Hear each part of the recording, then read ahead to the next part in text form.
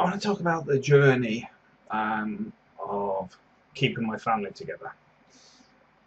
These videos have been and photographs have been taken from the time when I was still working in the UK all the way up to when we moved to Spain. First thing I want to say, I don't normally share this sort of thing, but I do just want to show other people it is possible to keep a family together even if the system works against you. Now,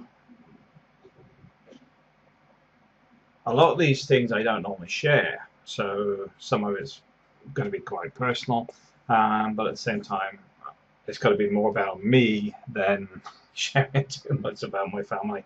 There'll be some photos related to the kids, etc., but not too much related to my family life. I like to keep my family life private where possible, but I know some people are going through the hardships of dealing with the British immigration system and dealing with it in other countries as well, where the criteria can often be very, very difficult. My main issue being that the UK wants a year's pay slips, a year this, blah, blah, blah.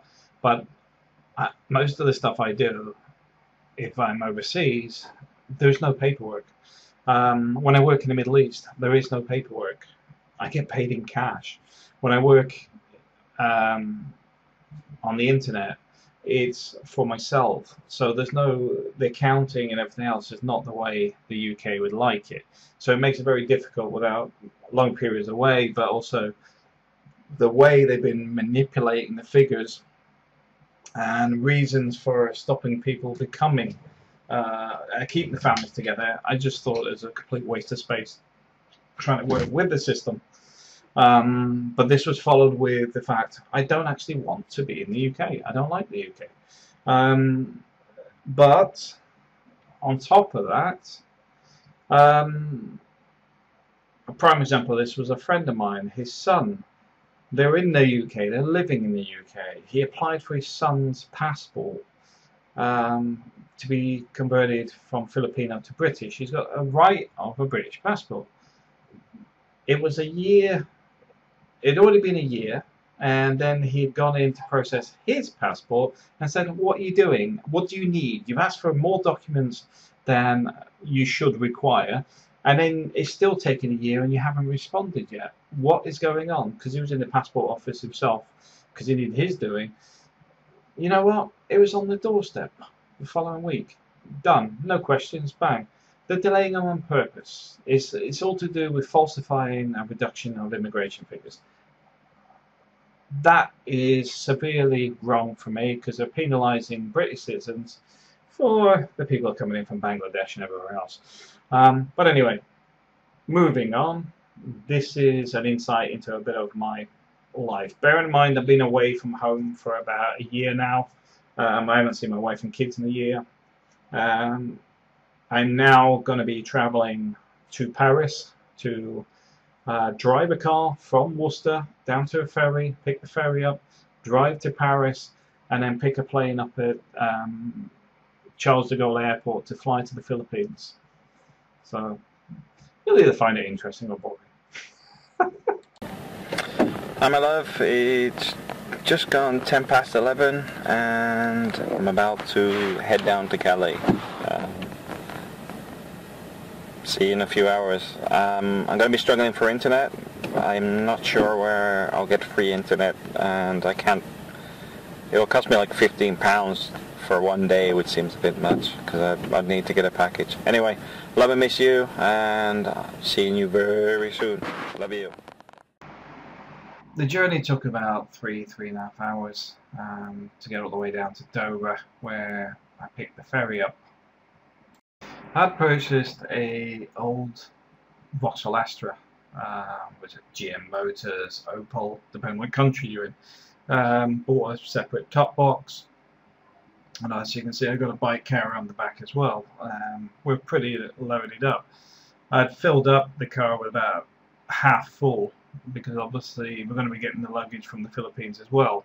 But now I'm sort of sitting at the docks in Dover waiting to get loaded and negotiating a bit on the price of the tickets.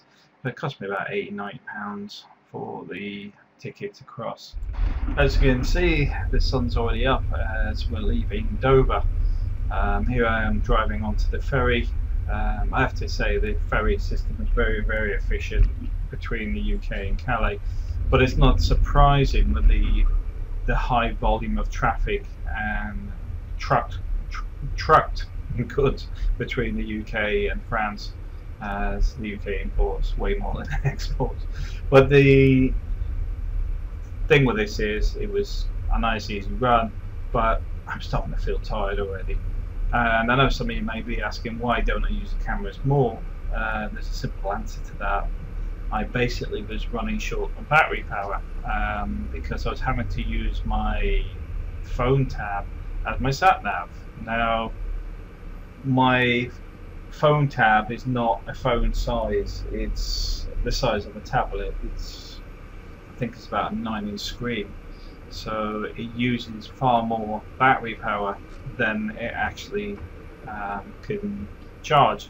So when I'm using it to get from A to B, it's actually draining the battery even though it's plugged in charging. It's one of the downsides of it, which became a problem once I get to France, because the battery became flat on the worst roads, because obviously I don't know where I'm going. I know roughly I'm heading towards Paris, but beyond that, not a lot else. So I then started the challenge of finding places to charge my phone directly into a power socket rather than off the car battery, which was only trickle charging. But here we are on the ferry, and it's been a long night, and I'm about to go and have a breakfast. I think the breakfast was there at £10, but when you're on your way back to your loved ones that you haven't seen for a year, you don't really care if you get overcharged here and there. Oh, and the other thing is I bought a pack on the boat for driving in France, because the headlights go the other way, so you have to put these little screen things on there. Plus you need to have a breathalyzer, a high-vis jacket, all these sort of bits and pieces. I have to say though, I don't have a lot of footage from being in France for the first part because my phone went dead. But I will say that the petrol stations and the motorways were fantastic, and I made it to Paris in very, very good time. I stopped at a little hotel which wasn't the best of hotels, but I'm not grumbling, because at the end of the day, travelled for a day, worn out, all I want to do is sleep and wake up ready for my flight the following day. So no complaints here. So here I am, the hotel Premier class. There wasn't anything Premier about it, except maybe a Premier team that was being relegated. It was a basic hotel room. The toilet and bathroom is basically in a modular cell. Almost, it's dropped in there. Bedrooms are comfortable, although I didn't really need 3 beds. No complaints on the hotel though, it's good for the money.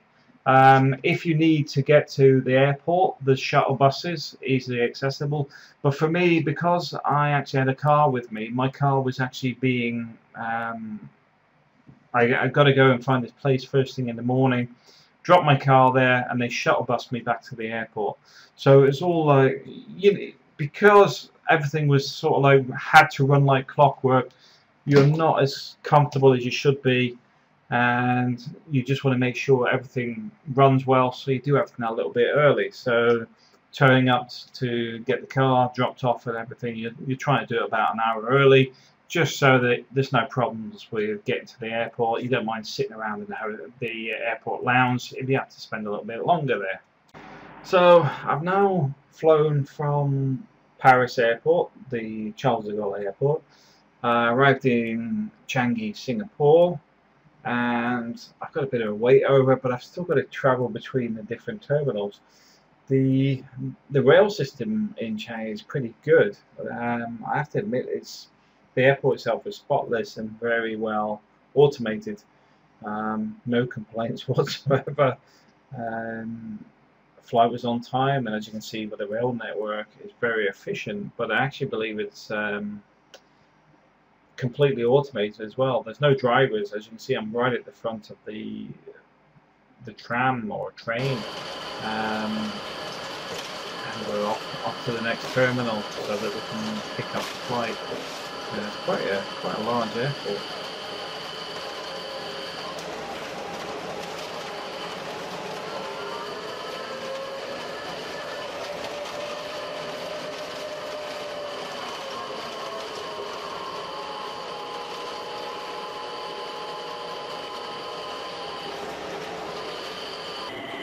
Please hold on to the handrails. We are now approaching Terminal 2.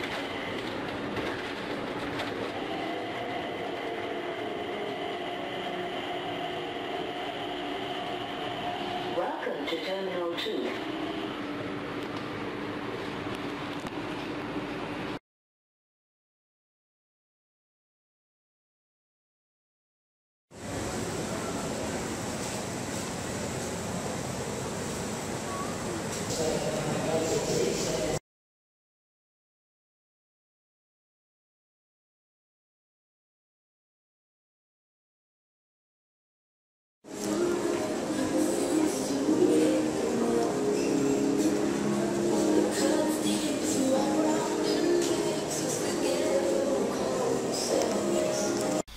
So, although being back was good, and happy times also meant that we're preparing to leave. So, for me, it was a time for spending with the kids, and for April and the kids, it was time to spend with her parents, but also for the religious side, there was a visit to the cemetery for the past relatives, and also a visit to the church to remember everybody as well. So it was a mix of different types of emotions. Some of it's arrival, some of it's leaving, some of it's remembrance. It was a bit of a strange time because obviously Cebu is home to me and still is. So leaving it seemed a little bit strange, but at the same time the kids' future and schooling was a lot more important to me than my own personal gain.